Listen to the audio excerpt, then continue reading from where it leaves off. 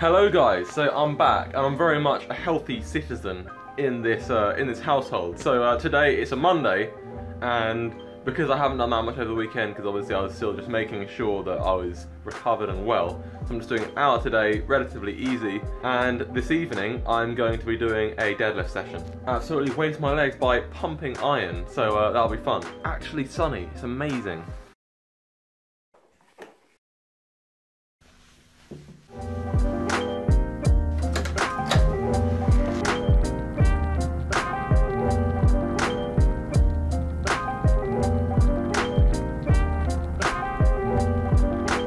Five hours later.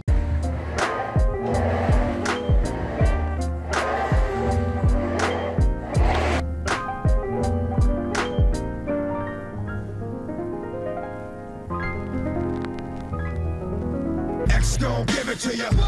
Wait for you to get it on your own. X gon' deliver to you. So I want to debunk the myth that you can't actually do scrambled egg in the microwave. So here's what you do.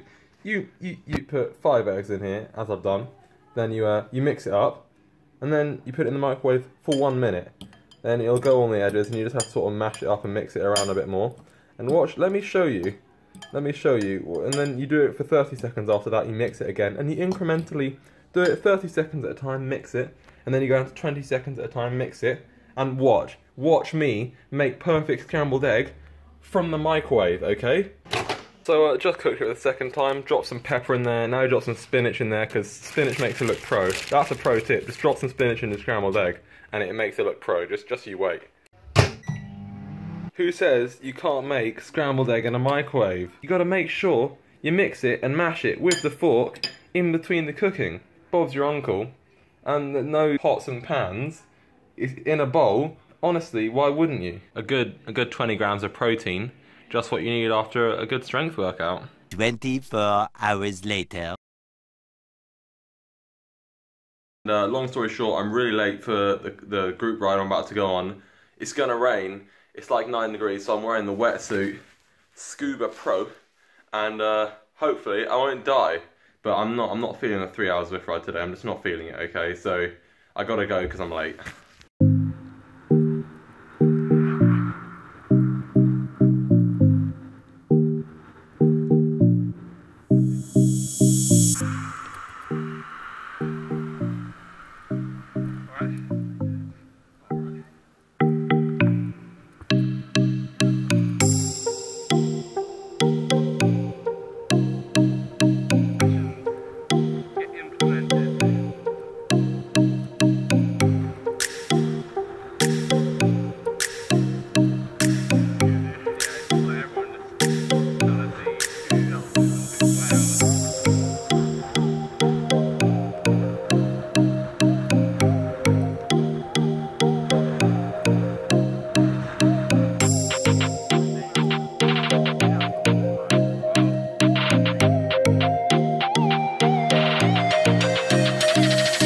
I just got back from the ride, and I'm not gonna lie, I'm a little bit. It said it was gonna rain and it was gonna be 9 degrees. I bought all my warm stuff and it was alright actually. It didn't rain for the first 3 hours. I was like, this is absolutely perfect. But in the last hour it rained and it got cold and I'm freezing. So now I'm about to jump in the shower and be in the shower for a good half hour because I'm absolutely very cold. Very, very cold. I've somewhat warmed up now. I've had me some fish cakes, getting that omega-3, because that's how you stay healthy and not get ill, like I did.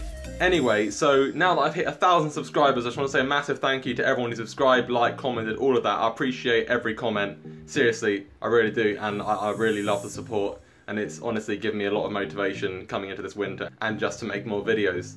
So, to celebrate that, I'm gonna do the obligatory 1,000 subscriber Q&A. So if you just at me on Twitter with your question or leave it in the comments, it can be any question, doesn't have to be specifically to do with cycling. And yeah, I'll make a video soon answering those questions. Anyway, that's gonna be the end of the video. Thanks for watching, and don't forget to like and subscribe. We've got to hit 2K soon, so peace.